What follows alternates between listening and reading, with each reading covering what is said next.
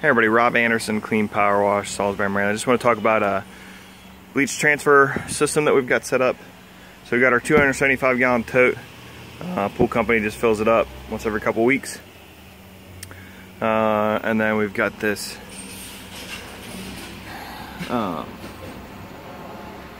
pump, or sorry, the deluxe pump, or flow master, whatever there. Basically what it does, we put the air compressor, pump air in there, and inflates the tote.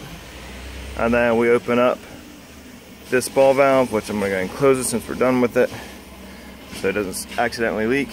Previously we actually just had this hose, the 1-inch hose onto the 1-inch barb.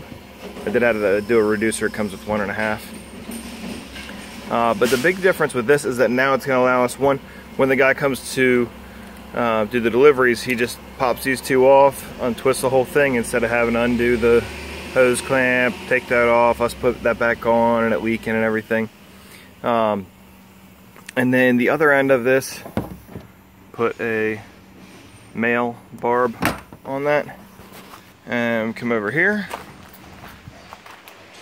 Goes right into the top of our tank. I'm going to actually put that permanently plumbed into one of these spots, just a little bit.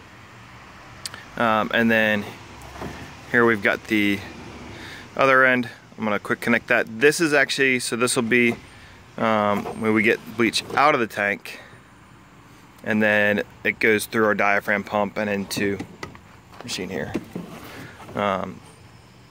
So hopefully this will actually allow us to keep a better prime and suction on that line, which then goes through our manifold and then into the pump and then ultimately into the tank. So anyways, hope that helps, guys. I'm gonna go ahead and put this back together before I spill any bleach. So thanks. Bye.